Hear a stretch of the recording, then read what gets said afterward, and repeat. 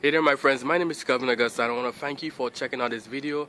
I want to also thank you for listening and for watching this chapter of the day from the scriptures. Now I pray that this message is going to be a blessing to you, to your family as well, and that you feel encouraged. But also reach out to me on Facebook. I'm going to put my links in the description below so that we can connect and also help and encourage one another. So I pray that today's message is a blessing to you. And I look forward to connecting with you even more, and may God continue to bless you. Bye for now. 2 Samuel 5. Then all the tribes of Israel came to David at Hebron and said, Behold, we are your bone and flesh. In times past, when Saul was king over us, it was you who led out and brought in Israel.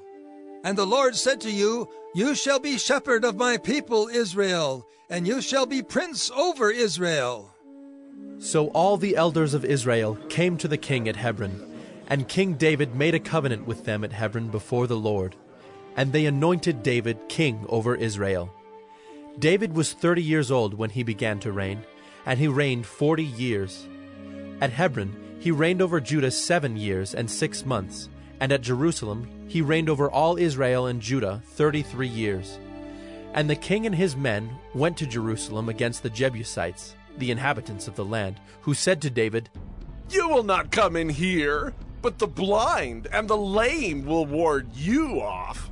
thinking, David cannot come in here.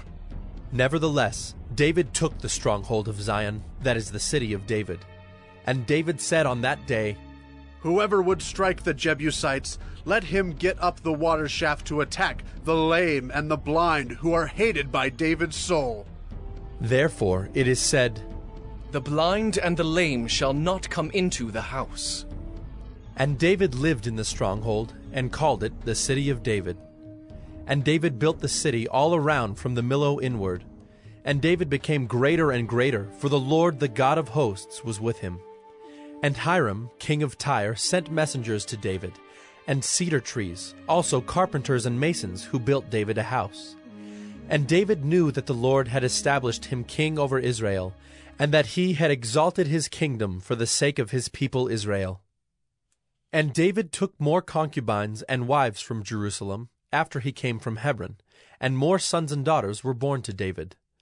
And these are the names of those who were born to him in Jerusalem: Shemua, Shobab, Nathan, Solomon, Ibhar, Elishua, Nepheg, Japhiah, Elishama, Eliada, and Eliphalet. When the Philistines heard that David had been anointed king over Israel, all the Philistines went up to search for David. But David heard of it and went down to the stronghold. Now the Philistines had come and spread out in the valley of Rephaim. And David inquired of the Lord, Shall I go up against the Philistines? Will you give them into my hand? And the Lord said to David, Go up, for I will certainly give the Philistines into your hand. And David came to Baal-perazim, and David defeated them there. And he said, The Lord has burst through my enemies before me like a bursting flood. Therefore the name of that place is called Baal-perazim. And the Philistines left their idols there, and David and his men carried them away. And the Philistines came up yet again, and spread out in the valley of Rephaim. And when David inquired of the Lord, he said, You shall not go up. Go around to their rear, and come against them opposite the balsam trees. And when you hear the sound of marching in the tops of the balsam trees, then rouse yourself, for then the Lord has gone out before you to strike down the army of the Philistines. And David did as the Lord commanded him, and struck down the Philistines from Geba to Gezer. Hey there my friends, my name is Kelvin Augusta again.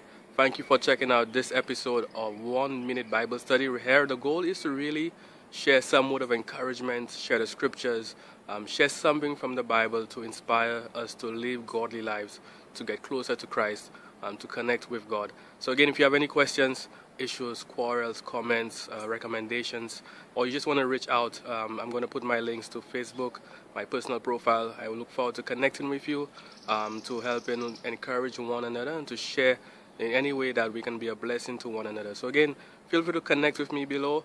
Thank you again for checking out this episode of 1 Minute Bible Study, where we've shared scripture, we've shared encouragement, and I look forward to connecting with you. May God continue to bless you.